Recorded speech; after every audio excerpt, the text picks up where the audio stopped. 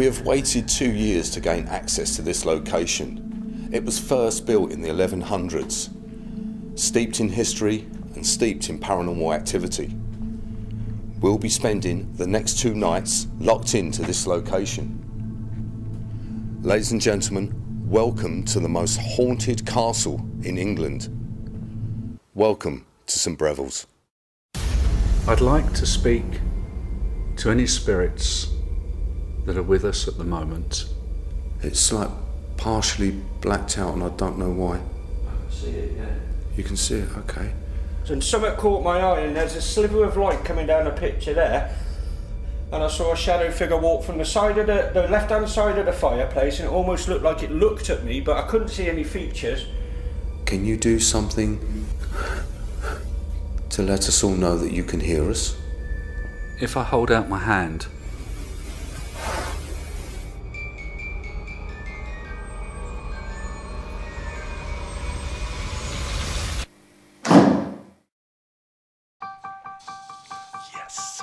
If I'm poison, manufacture record. Yes, sir. Go. Yes, sir. Yes, sir. Yes, sir. Yes, sir. Here we go. Yes, sir. Yes, sir. Here we go. It's like a light is in my face, but I can't fall for you. I close my eyes and drift away. On you.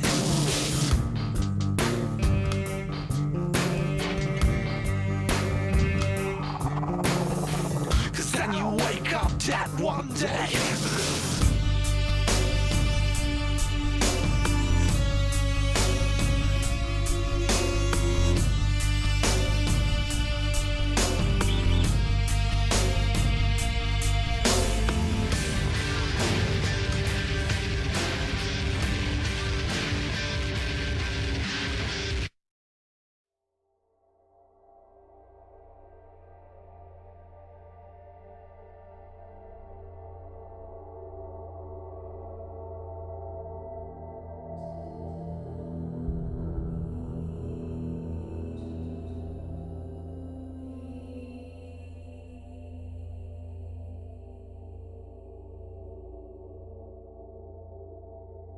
St Briavels Castle was constructed sometime between 1075 and 1129 by royal mandate. Walter de Gloucester, the Sheriff of Gloucester, and his son Miles de Gloucester made St Briavels Castle the administrative centre of the Forest of Dean. Royal forests in the early medieval period were subject to special royal jurisdiction. Forest law was harsh and arbitrary, a matter purely for the king's will. Forests were expected to supply the king with hunting grounds, raw materials, goods and money. The Forest of Dean could be used for hunting, but was more important to the king as a major metalworking centre, thanks to the plentiful supply of trees for making charcoal and the iron deposits in the limestone of the region. The iron goods constructed locally were stored at the castle before being shipped off to other locations. The quantities being produced were substantial.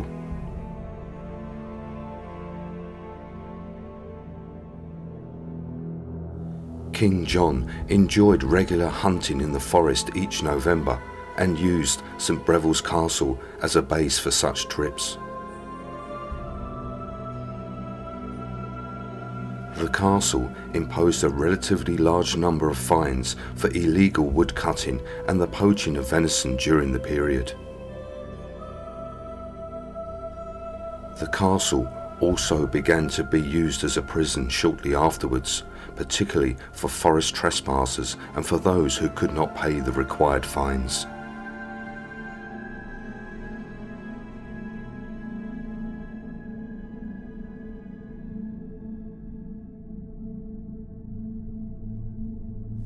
After King John's death, St Briavels Castle became the primary centre for English quarrel manufacture.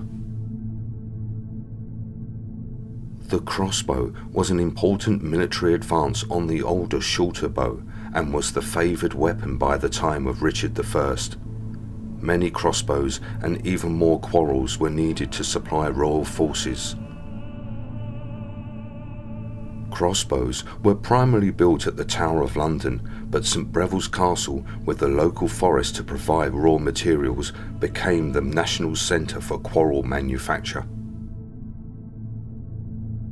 In 1228, John Malmont, William the Smith and William the Fletcher arrived at the castle, beginning production operations at a forge built within the bailey. Now a centre for arms manufacture, the castle was made more secure with a new defence ditch, freshly prepared walls and a new chapel. The castle was garrisoned with royal troops during the uprising of Richard Marshal against Henry III in 1233.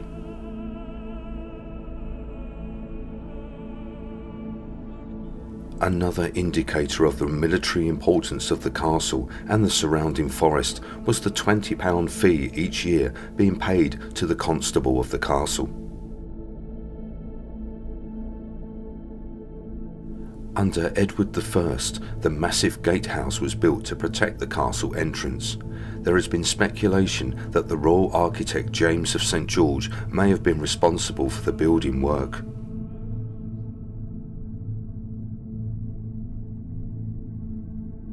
The reason for the king extending the castle at this time is unclear, as the castle was relatively far away from the Welsh border and in no particular risk of attack.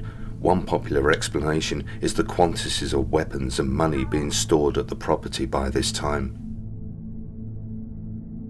The castle had been in a slow period of decline for many years, similar to that of several other royal castles in the region. Minor improvements were made, including various light windows added to the internal buildings in the 15th century. In the 18th century, many of the buildings inside the bailey were knocked down and the more valuable materials, including the lead from the roof, was recycled. The keep partially collapsed in 1752, with the remainder falling down in 1777.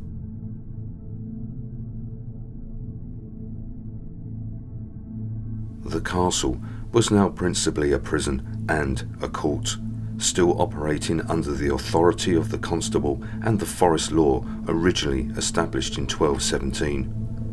The remaining buildings inside the bailey were converted into a courtroom and a jury room, with the west side of the gatehouse being used as a jail for detaining prisoners.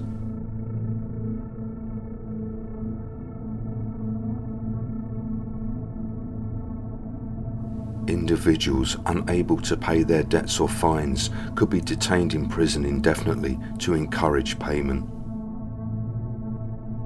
The conditions in the castle prison became increasingly notorious after a visit from the prison reformer John Howard in 1775 as part of his research for the first edition of his book, The State of the Prisons.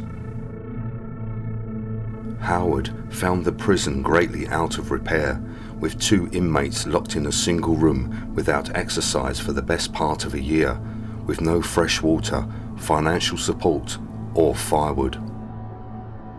Graffiti on the stone walls of the castle jail includes the mournful inscription by a prisoner of the period, "For I have been here a great space, and I am weary of the place."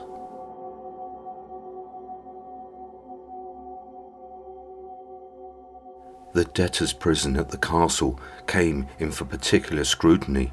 It emerged that out of 402 cases brought before the court at St Briavels Castle, 397 of them were for extremely small sums of debt and were increasingly unacceptable in Victorian eyes.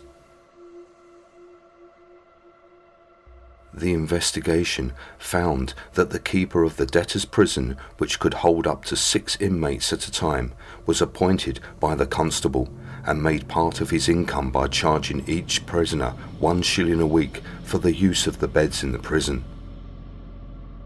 With no other public funding, prisoners depended on friends or relatives for food and other essentials, or from donations from their original parishes.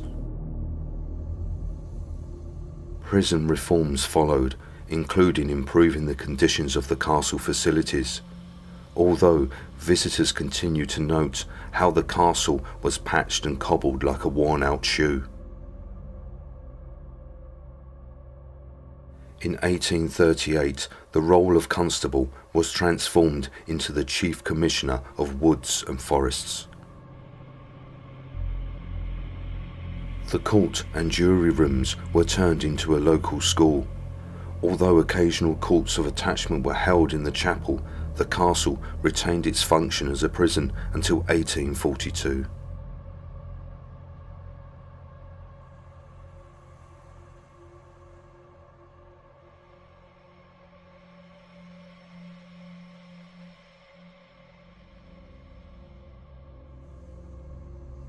We meet up with Linda Harrison, the manager of St Briavels Castle.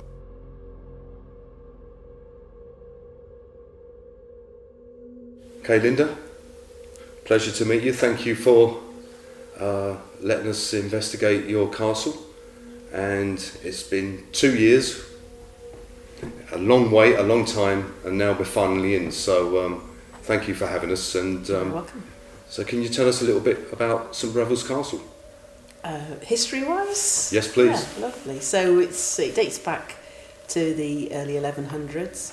If you want to go really far back, just after William the Conqueror, there's a wooden castle around here somewhere, but the kind of the big castle, the kind of tower and original moat would have been the 1100s, and then the bit we're sitting in is all the 1200s. Very important centre for the king, because he got his Royal Forester Dean just down the road, so this was the administration centre. Made sure that people weren't taking things from the forest. They shouldn't be. Sent his police force out to check that they were doing what they should be doing. Okay. Carry the taxes. Yeah, that's the castle. And they used to make armoury here for bows and arrows, is that correct? It's crossbow bolts. So Okay. the finest ore in the country was just down the road in the forest as well. So around here you have to imagine about 100 smithies hammering the hammers onto their anvils and producing crossbow bolts, hundreds of thousands of the things a year, and also horseshoes. And they'd go off on the kingly campaigns down to the kind of the Holy Land on the Crusades, across to Ireland for campaigns. So yeah, there's two guys that they've made about 1 million in across the course of 10 years. There's kind of records of the amount of crossbow bolts. So all stored here in the castle. It was a very important munitions centre, kind of when you go into the late 1200s. And so it was a very important site at one point in the country for the king. Okay. And King John, this was he used the area for hunting, and he stayed here a few times. Yeah, so King John very much treated it as a pleasure kind of palace, really. He built himself a big banqueting hall and made improvements so that he could come and have a nice comfortable stay while he went and hunted down in the forest. And there's records of him coming on several occasions, so it was kind of quite a popular part of his annual tour around the kingdom, was to come over here. Yeah, and this castle was handed down so many times. I mean, if you was to sit here and tell me the full history, we would be here for hours. Absolutely. Hours I mean, hours. it's just so rich. I mean, that's just when it's at its height. The high medieval period is really when the castle was in its heyday. But since then, you know, it became more of a local courts and a kind of a prison, really. It was a debtor's prison until the 1830s. Then it was a village school, used for local businesses as a place to come, like a carpentry workshop for a while. And then luckily somebody decided to turn it into a private house in the late Victorian period. And it's always been Crown Estate. There's only a few years of all of its history going back 900 years when it wasn't belonging to some royal or other. And the Crown Estate decided to make it into a private house in the late Victorian era, and it was used as that until the 1930s. And then... So when did the actual castle stop being a castle? Probably... It's difficult to say, but a lot of reports say that when you got the Black Plague in the kind of the 1350s was really when it started to end its height of importance, and everything just moved away from here really. So it was still an important administration centre, but then it became more of a regional administration centre. Still had a constable and guards, still looked after things in the local area, but not as important as it once was in the kind of the 12th, 13th, 14th centuries. Now, you know, you mentioned the prison here. Local people were thrown in the dungeons, shall we say. How long did that go on for? Because I did read that it did get sort of stopped by some sort of commission because they thought the living conditions were absolutely dreadful. So when did that start becoming an actual prison? We don't know the exact date of our room that we call the prison. We know that it ended in the 1830s. We know that if you go back into kind of the 1500s, they were holding kind of like prisoners of war here, probably waiting to take them around to Bristol, the Tower of London, to ransom them back to their families. But where they were held in the castle, that's lost in time. We don't really know which part they would have been held in. But certainly that prison must have been there for a good 200, 300, 400 years because of the graffiti that's on the walls. I mean, mostly it's from the 1600s, the graffiti that remains, but the windmills that are on the wall are believed to date back to the 1500s. So. And is that graffiti from, I was reading about the villagers and people that were stealing things from the forest and they were brought here. That was a crime, was it, to steal wood and that type of thing? If you took, at one point, if you took anything from the king's forest, so if you say your family was starving and you decided to do some poaching, the penalty was death. So you would be brought here to be brought in front of the court and then likely taken upstairs and hung from the front of the castle as a way of saying, don't do that, don't steal from the king. Mm-hmm. So that's kind of what it was used for a long time for local people, but also the political prisoners that were here as well. Okay, so moving on from that side of things, you've been here for quite some time. So what are the stories that you've heard? What have you, even anything that you felt or seen? So what's actually been going on here over the years? We've had a lot of paranormal investigators, so I've heard a lot of stories about what's been found, and there's lots of historic kind of tales. There's tales of headless horsemen kind of riding up and into the grounds and disappearing on misty nights. Children playing in the East Tower. There's kind of like stories of, you know, you'll hear them running up the stairs and moving furniture above you, but there'll be nobody else in the building. The classic, the baby crying is the famous one. And that's the baby that was found during renovations. Yeah, they found a skeleton during renovations, and there's lots of reports. I mean, I've had a school teacher here who she hears it every time she comes. Their school's been coming for 40 odd years, and she says every time she stays, she always hears it. We had a couple of people come down to reception one day, and they said, "Oh, thank goodness that baby stopped crying last night." And we were kind of like, what baby? Because they were staying here on their own. They'd been out, come back in, walked up the stairs just behind us here, heard the baby crying, and kind of like, then it stopped. So it's kind of like, and they didn't know anything about the kind of paranormal side, so that was kind of an interesting thing. And there's also lots of shadow figures that are seen in several rooms. Yeah, we've had people come and report having kind of like, they're described as either shadows that you see out the corner of your eye or a cowled figure that you can just feel that something's looming over you overnight, kind of disturbing your sleep. So what do you think that you've heard are some of the areas that paranormal activity seems to happen most? From the details, I'd say definitely what we call our banquet hall now, which in the past was kind of the main courthouse. Certainly tales in there. Up in the guard room, which also was known as the guard hanging room at one point, because it's very much associated with the kind of the death penalty out the front of the castle. But lots of reports up there of kind of just things moving and people being shoved, and kind of like just a general presence up there that doesn't want anybody to be in that part of the building. The prison, we've had a few things in the prison. People always kind of get there are tales of the lady in grey who kind of walks through there and out through into what is the banqueting hall area. Any rooms that you don't like? From a kind of a purely housekeeping point of view, there are rooms that I kind of prefer to clean other than others, but I think I've always had a good feeling in the castle, so I've always been made to feel welcome. I can see what people mean about the guard room and it not feeling that nice, but I think for me it's because you're quite isolated up there on your own, and it's not got the high ceilings of the other rooms, so it does feel quite claustrophobic and enclosed anyway, so perhaps that room, but I don't know, I just generally get a good vibe when I walk around the castle. So. Excellent. Linda, thank you for your time. You're very welcome. Thank you.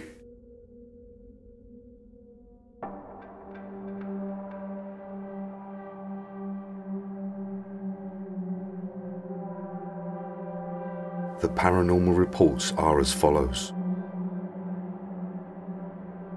In the solar room, also the banquet hall, the sound of a baby crying is heard coming from within the room. During the renovations to the ceiling, the wrapped up corpse of a baby was found in the rafters.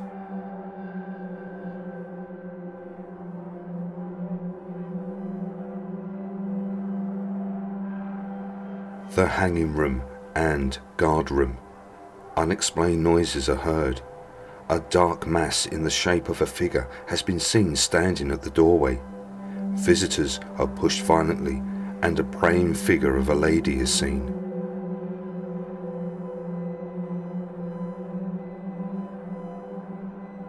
Inside the prison, poltergeist activity is reported. Furniture moving, voices, footsteps, the sound of growling, and visitors are grabbed by unseen hands.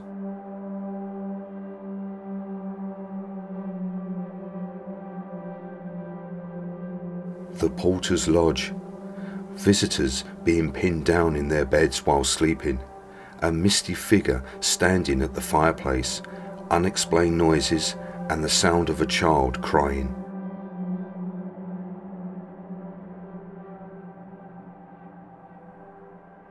The old kitchen.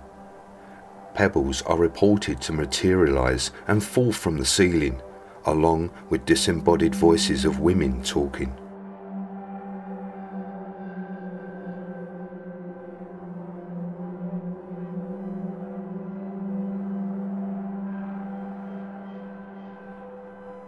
The state apartments. The sound of violins are heard. Footsteps next to the beds and outside in the corridor. Loud bangs on the walls. A young girl in white has been seen at the end of the corridor and has been seen to walk straight through a wall. And a dark entity has been seen inside the room.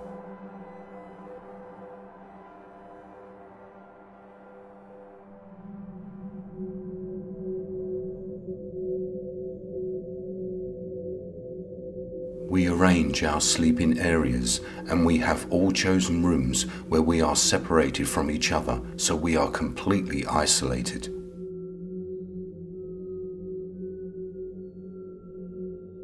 Mark has chosen to sleep in the guard room and hanging room, which is on the second floor, where noises and footsteps are heard. A dark figure is seen standing in the doorway. A praying figure of a lady has been seen, and visitors are pushed violently.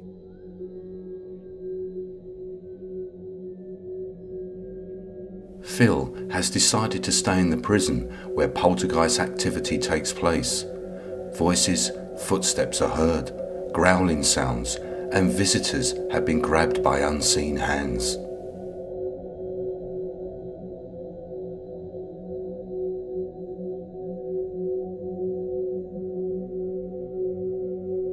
And I have taken Queen Isabella's room on the first floor, where I will be surrounded by several haunted rooms. The solar and banquet room, where cries of a baby is heard. The hallway, where a girl in a white dress has been seen. And the state apartments, where there are reports of footsteps, loud banging sounds, the sounds of violins playing, and a dark entity who stands in the doorway.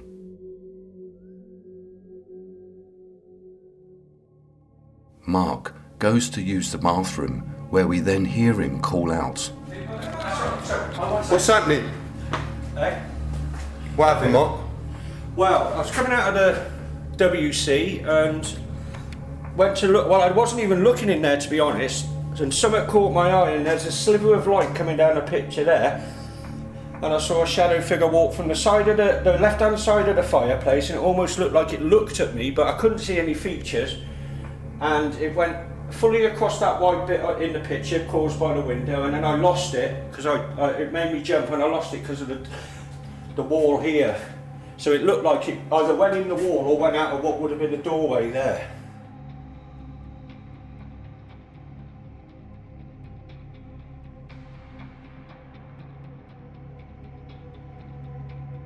With Mark seeing a shadow figure, we decide to start off our investigation within the old stables.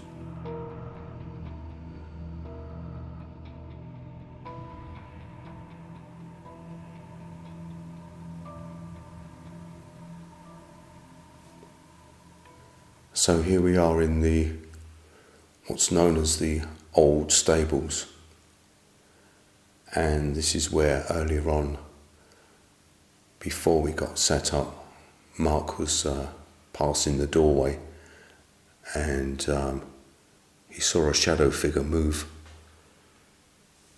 along the wall where the fireplace is behind me.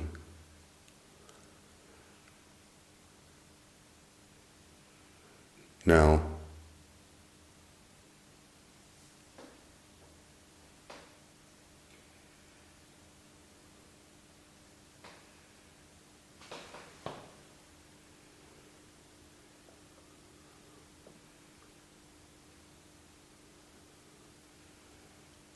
so I'm just waiting for my eyes to get used to the light, because I'm looking back down at the doorway right at the bottom, and it looks in the middle blacked out.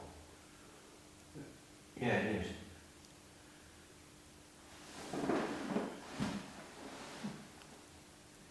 It's something. I can't get it because of the camera. Okay. It's like partially blacked out, and I don't know why. I can see it, yeah.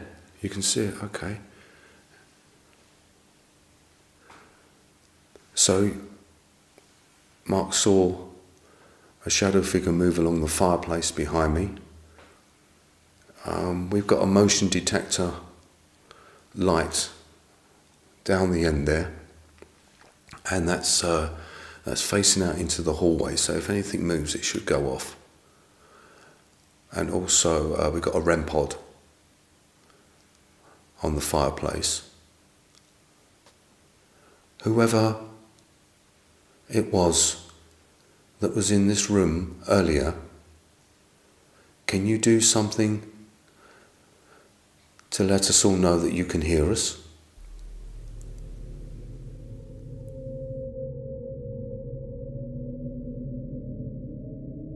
We receive our first EVP from within the stables, but we cannot decipher what is being said. Here is the enhanced audio. Can you do something to let us all know that you can hear us? Can you do something to let us all know that you can hear us?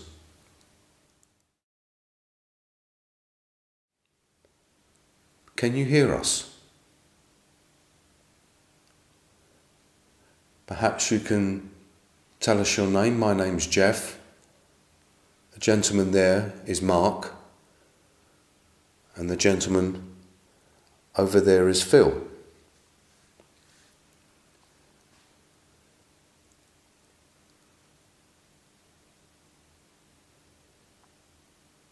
Can you tell us your name, please?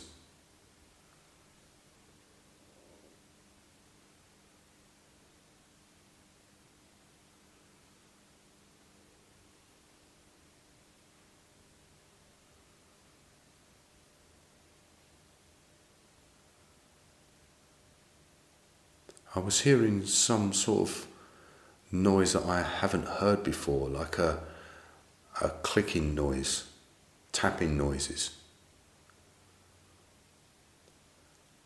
Are you down there? Is it possible you could come and join us in the old stables?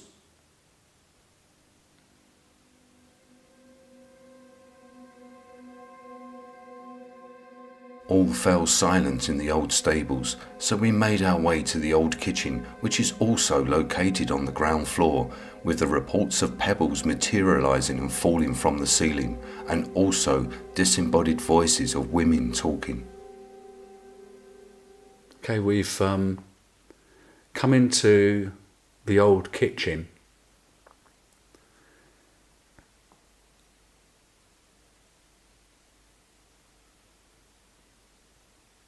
I'd like to speak to any spirits that are with us at the moment.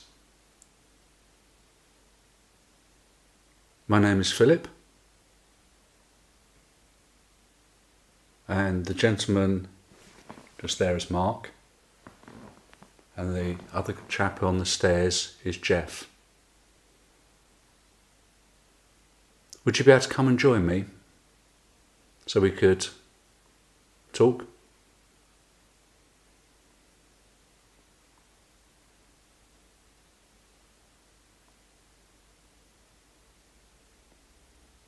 This is quite an interesting kitchen, this, because it's one of the very few places which has still got a dog spit, where they put a specially bred dog inside to basically move a wheel round, and that would turn the spit over the fire. Now this castle is obviously quite big, and this seems a very small kitchen, so I assume it used to be much bigger. Is that right?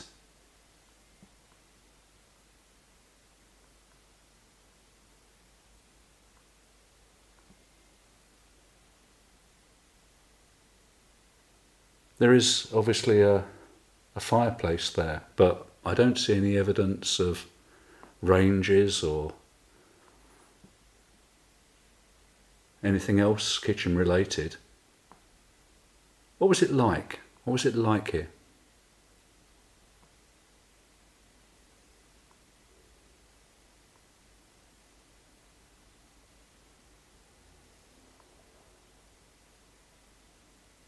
Can you see me sat here?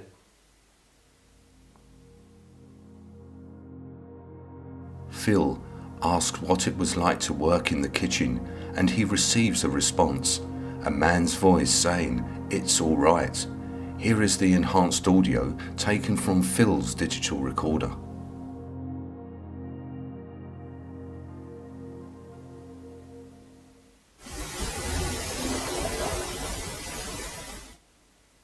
Can you see me sat here?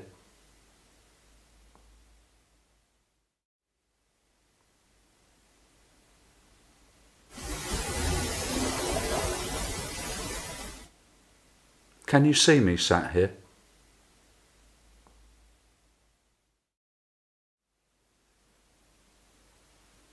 Move something now. Please.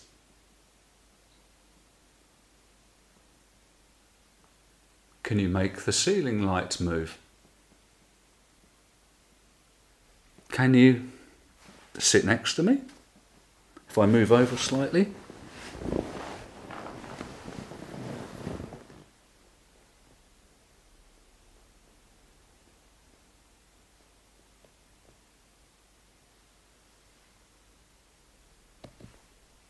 Did you just sit down?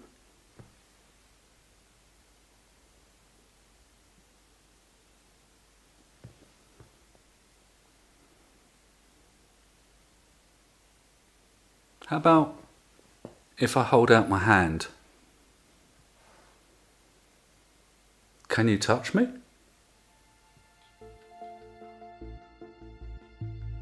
Another EVP is captured.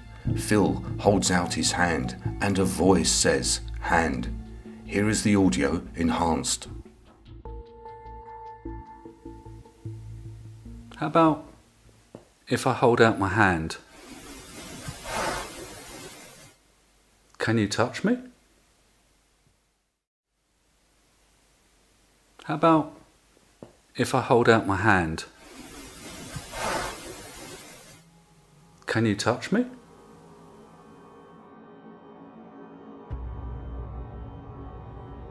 We complete our session in the old kitchen. Phil, Mark and I go to our rooms to get changed, and then we would meet up back down in the old stable for food and drinks.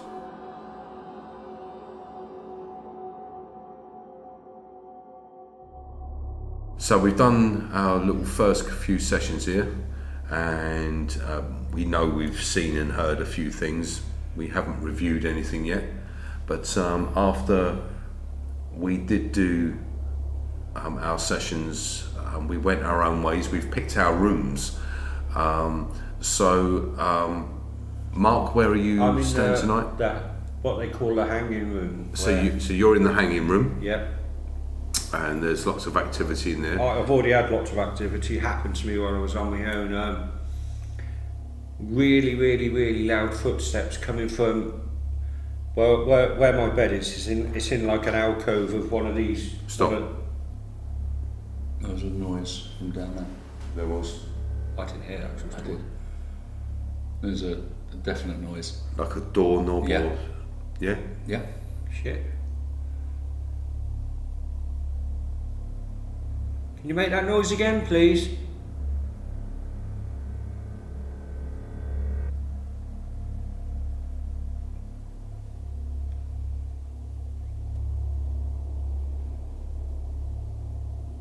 So if we just try to explain what happened was when we done our sessions, we finished and we decided to pick our own rooms. So the idea was to go for a shower, get changed, meet down here, have a few drinks, something to eat. And so Mark, you're in the hanging room. Yeah, the hanging room, yeah. So what happened when you was up there? So you'd gone up there obviously to get changed and go for a shower. I'd gone up there and started unpacking my stuff. That's when I heard, when I was stood up, unpacking my stuff, I heard the first really, really loud bang, and it sounded like it was coming from the room that's across from me, and there's only a curtain partition and the curtain was open, and I slightly thought to myself, well, did I just hear that? Unpacked my stuff, I was lay on the bed, and to the left of me there's a fire door which I think goes to a metal bridge that goes from one side of the castle to the other, and I could hear distinct footsteps that were so loud it sounded like an actual person was doing it, and I heard that 2 or 3 times. So I sat there, I didn't take any notice of the first bang I heard, and then I heard a second one which made me look up, and it was such a loud bang, it sounded like the room was, or things were vibrating because of the loudness of the bang. Mm-hmm. And then about 5 minutes later I heard a massive bang, and then Phil come up and I said to him, did you hear that bang? And I think you heard the bang as well, didn't you? That I one. did, yeah. But you also heard the footsteps as well, which were coming in. I was, I mean, basically I was hearing footsteps. So where did you went to the prison? Yeah, I'm sleeping tonight. You're sleeping in the prison? In the prison, which obviously debtors and other minor criminals would be locked in for quite a long time, to be truthful, if not for the rest of their lives, if they couldn't afford to pay their debts back. But yeah, it's so what it's a pretty spooky room, isn't it? Yeah. So you're in there, so what did you hear when you was in the prison? When I was in there and getting changed and stuff, I could hear footsteps that appeared to be coming from above, which I assumed was Mark. And I was laying on the bed. Yeah, what I didn't realise was, as it says, he was laying on the bed. And I was hearing him at the same time. Yeah, I could hear the same footsteps that Mark was hearing. I also believe that I heard a voice. I don't know what it said. It was just like almost like a distant voice. I suppose just to point out to everyone that at this point we hadn't set up the cameras in the rooms And where the we're rooms staying, we were just because getting. I'm going to be staying up in Isabel's room, Queen Isabel's room, and I'm going to be surrounded by the apartments, the chapel. I'm going to be sleeping like suite where there's loads. So I'm going to be sleeping. It's sort of in the middle with all these rooms around me, and we hadn't got that far to set up our cameras yet. The idea was we're just going to chill out for a little bit and then get up there, put our cameras in our rooms as well as handheld cams if anything happens, and let the rest of the cameras run throughout the castle. But we hadn't got that far yet when you was experiencing all this activity.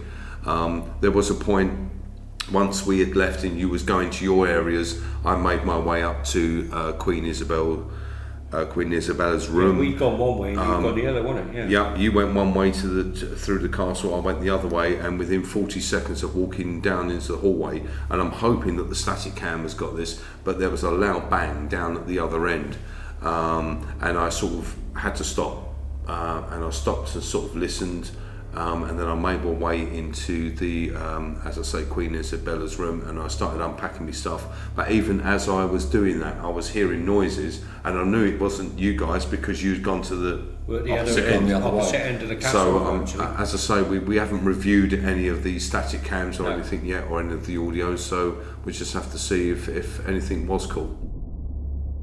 Luckily, the static cam on the first floor was recording when I made my way to my room to get changed, and the loud noise was caught on the static cam, which seems to come from the other end of the hallway.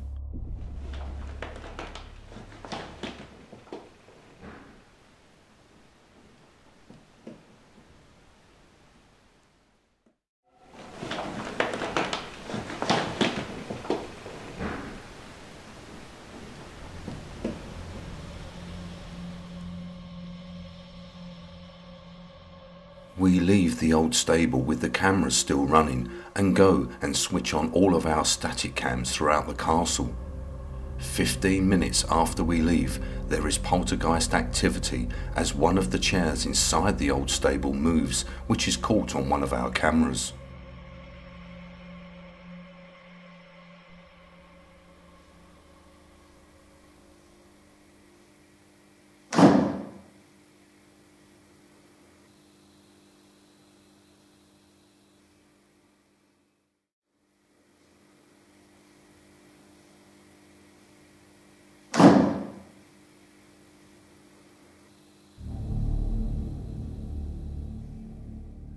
Our static cams are now in position. Static cam 1 is on the first floor hallway. Static cam 2 is in the chapel. Static cam 3 is inside Queen Isabella's room where I will be sleeping. Static cam 4 is in the solar room and banquet hall. Static cam 5 is in the guard room and hanging room where Mark will be sleeping. Static cam 6 is in the prison where Phil will be sleeping.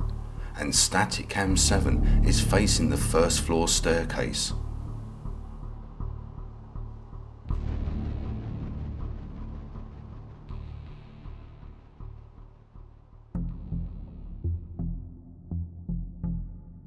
We all make our way to our rooms to get a few hours sleep. I put a motion detector light halfway down the hallway and a music box which will activate if any movement is detected.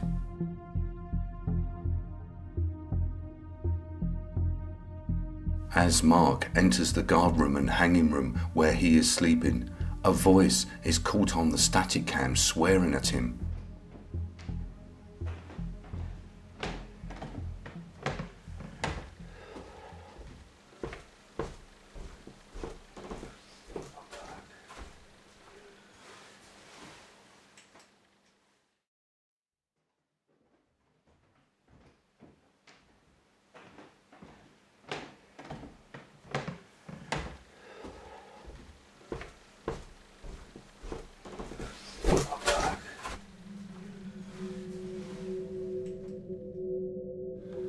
Right, I'm in the prison and it's time to go to sleep. So, well, let's hope I get a good night's sleep.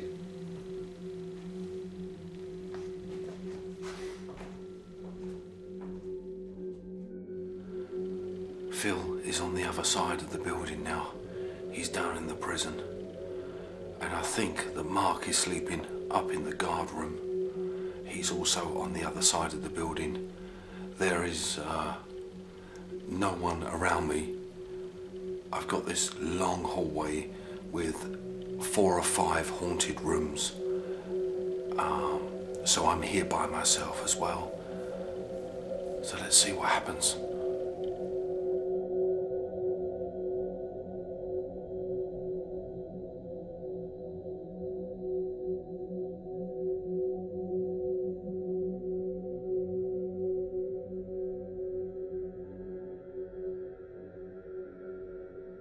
As we are all sleeping, the castle comes to life. The motion lights and music box activate as they both detect movement on the first floor hallway outside where I am asleep.